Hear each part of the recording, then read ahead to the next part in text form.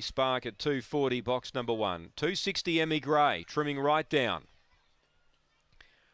And they are just about right. Green light is turned on.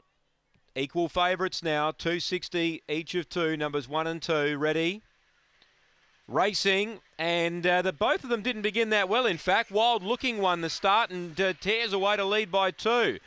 Second placing, railing up Main Exit. Around them going out deep was What a Wish. Making ground Tony Spark, but's got some work to do. Classy Blaze, Emmy Gray. Well, she's not in the race tonight. Then Diner Artist and Abby's Banjo last. Wild Looking joined by Main Exit. Main Exit takes the lead from Wild Looking. They're clear of What a Wish. And Main Exit, bit of a surprise, draws clear, wins well.